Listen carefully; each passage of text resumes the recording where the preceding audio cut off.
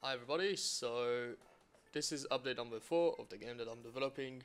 I'm just gonna say that the gameplay itself going to start I think on like about a few minutes, because I do want to talk about a few stuff before jumping into it. So let me just go ahead and open the two builds.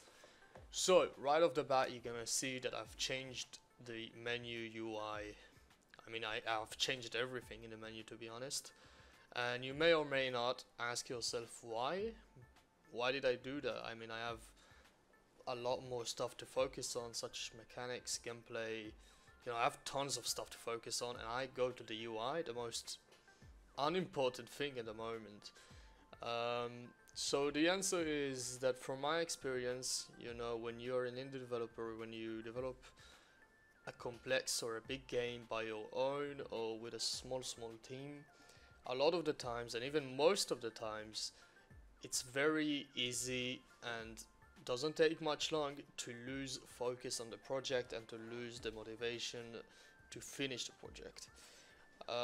So what I found that work in my personal experience is every time it happens, I do small changes that they have a big visual effect. So for example, every time I opened the project, I saw the UI, the menu UI, and I hated it. I opened it, hated it, jumped into the mechanics, but it didn't seems like it's get anywhere. So what I did, I just took a step back. I go to the menu. I said, okay, I have 2 hours to do this, and this is what it came out. Now I think it looks quite good. It will probably change again, to be honest. But it did give me more motivation again.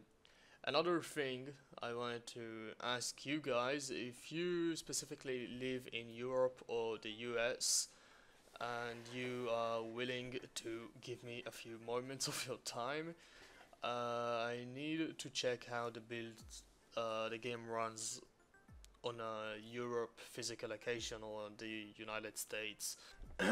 Anyway, let's go ahead and finally jump into the gameplay.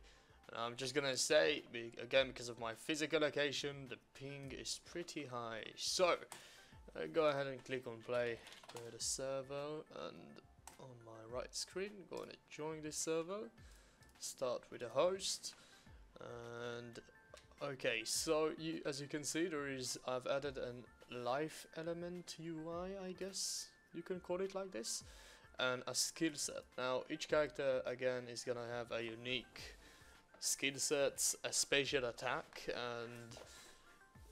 and so on. And with this specific character, I just wanted to test out how it will look like with the UI element. So if I press Q, as you can see, the health bar goes down. There is a little hit animation, and of the enemy local health bar, it goes down too.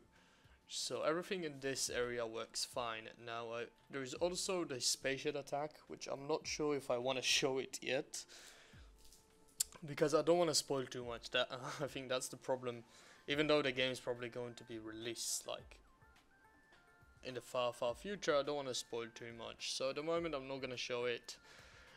There's really not a lot of gameplay to see, because again I mainly worked on the UI, I guess, and on some background programming with the animation and so on. So at the moment I'm trying to think if there's anything else. I'm pretty sure I did.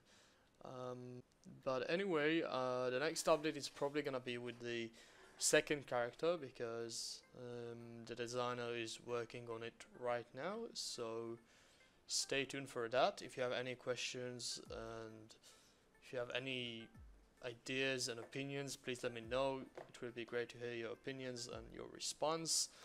So thank you so much for watching this video, and I will talk to you in the next one.